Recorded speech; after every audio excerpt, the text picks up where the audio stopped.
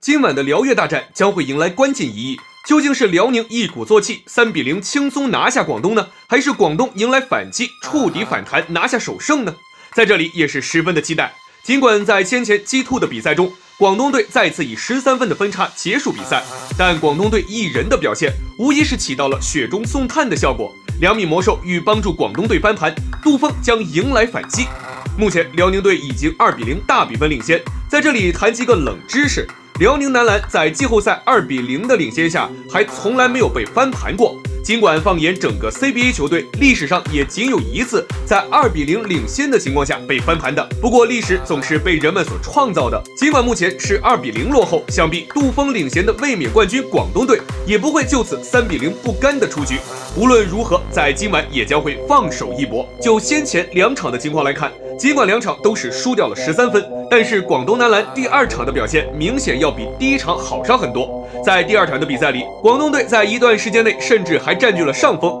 将比分进行了反超。尽管有着二飞、莱多2人拖着伤病火急复出，但是2人都打了不到5分钟，对于球队来说并未有任何实质性的帮助。此时的广东队仍是伤兵满营，轮换人员太少，而这也就暴露出了广东队一个严重的问题，那就是内线问题。看了前2场比赛的球迷都能看出，两队伍之间的内线存在着严重的差距。广东队这边的内线只有大伤初愈的易建联苦支撑。易建联是有苏伟的轮换，但奈何苏伟是真靠不住啊，只能给阿联争取来几分钟的休息时间。内线问题让广东队陷入绝境。先前提到广东队目前最大的问题就是伤病问题导致的人员不齐整，内线人员被辽宁队完爆，5号、4号位撑得起台面的只有易建联和周鹏2人，在周鹏意外伤退的时间里，还得让年迈的威姆斯去内线客串，这使得广东队更加陷入绝境。二飞这个点打不了，没有能够靠得住的球员来缓解内线的压力，这使得如今的广东男篮十分的被动。如果此时广东队内线能够天降神兵的话，无疑会是雪中送炭，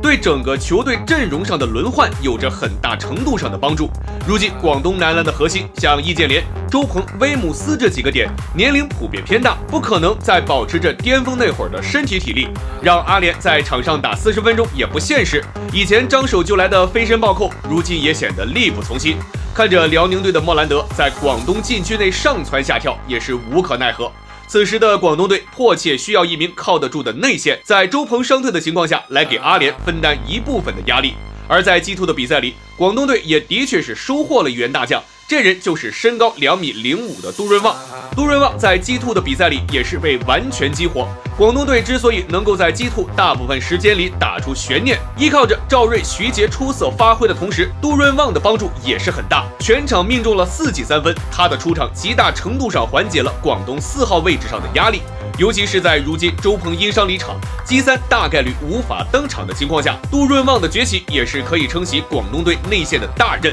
而谈及周鹏的伤退，辽宁内线外援莫兰德近日是真的可怜。而随着 CBA 季后赛的深入，赛程的对抗也是越演越烈。北京时间4月15号晚是辽宁对阵广东的第2场比赛，加上2支球队近几年来场上的恩怨也是不断。先前的2个赛季，辽宁都在季后赛里被广东队斩于马下，辽宁众人心中也是憋着一股劲儿。比赛一开始，双方的碰撞就十分的激烈，赵睿就在一次突破的过程中遭到了大韩意外的肘击，尽管不是故意的，但赵睿还是下场休息了很久。不光是场上的球员，场下的球迷们之间也都是暗中较劲。而当比赛来到关键阶段时，场上却是发生了意外。只见在接到赵睿传球的周鹏持球突破到篮下，迎着莫兰德想要上篮，结果却在莫兰德对抗的过程中，整个人平移，重重的摔在了地上，久久倒地不起，伤到了头部和颈椎，随后也是被队医送往了医院。而本场打疯的莫兰德可以说是在广东队内线造成了摧枯拉朽的破坏力，在比赛结束前更是在易建联身前上演了一出暴扣的戏码，